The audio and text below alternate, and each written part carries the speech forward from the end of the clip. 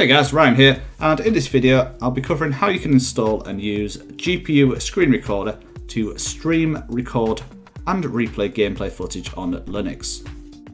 Now this tool uses the NVENC encoder found on modern Nvidia GPUs, so for obvious reasons this will only work if you have an Nvidia hardware with the latest proprietary drivers installed. So GPU Stream Recorder can be installed from the AUR if you've got a Arch-based distribution, or alternatively for everyone else, there's now a Flatpak available. Now, historically I would have recommended using OBS Studio to record game footage, but with the release of 28.0, they've dropped support for the NvFBC plugin, which was one of the most efficient methods of capturing and recording gameplay with the minimum impact on the frame rate. So step 1 is to patch your Nvidia driver with NvBC support. Now, out of the box, only non-consumer grade GPUs have support for this. However, with a simple script, you can enable support to consumer grade GPUs as well. Simply visit the Nvidia patch GitHub page and then click on the big green code button and download the zip archive. Once that's downloaded, extract the archive, and you'll see inside there's a couple of scripts you can run. The main one that we're interested in here is the patch.fbc.sh. Let's open up a terminal window in that location, and we'll run the script with the following, which is sudo patch-fbc.sh. Press enter. Now in my particular case, I've already run this script, so it's detected the driver version and it's already patched it for me. But in your case, you'll probably find it'll say patching successful. Alternatively, if you do plan to use the Flatpak version of the GPU Screen Recorder, you would run the following instead. It'd be sudo/patch-fbc.sh and then the -f at the end. Once again, I've already run this ahead of time, but you will get a similar message saying patching successful. So step 2 is to install the GPU Screen Recorder.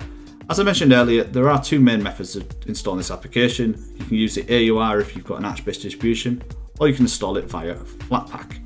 So for the AUR method, there's two packages you want to install: GPU-Screen Recorder-Git and GPU.Screen Recorder-GTK.Git. So the first package is the application itself, and then the second is a GUI front end for the tool. Either way, install using your AUI helper. In my case, since I'm using Manjaro, I'm going to install both these packages using PalMac or the Add Remove software application. So for the Flatpak method, it's now available on FlatHub, so it is simply a matter of enabling Flatpak support for your system and then installing from there.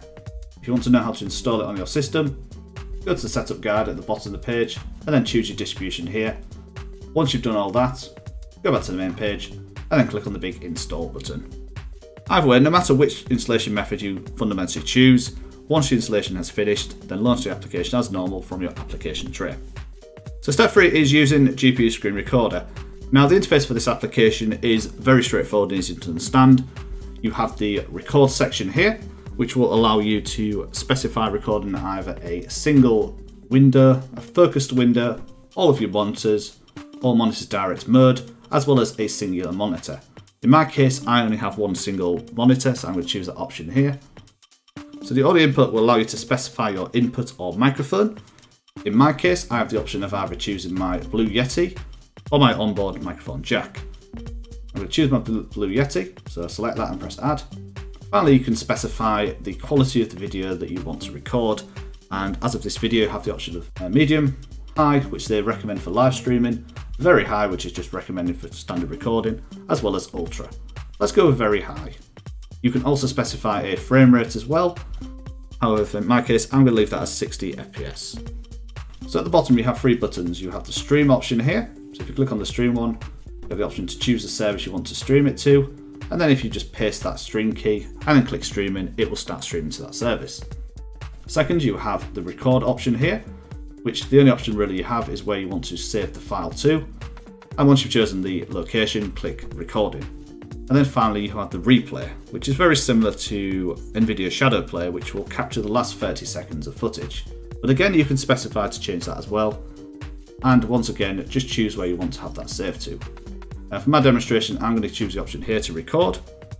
And I'll just choose, we'll put it in the downloads. And we'll call this test. Okay, click save, and then click recording. Let that record for a couple of seconds, and then click stop recording. And now if we go to our download, as you can see, we have a new file here. Let that record for a couple of seconds, and then click. And that's it really. So in conclusion, GPU Screen Recorder is a great alternative for people that just want to quickly record some footage, as well as take the minimum resource footprint, especially now that OBS has dropped support for NvEBC. Either way, thank you very much for watching, guys, and if you did find this video helpful, then please don't forget to leave a like, subscribe to the channel if you haven't already, and I'll catch you in the next one. Bye now!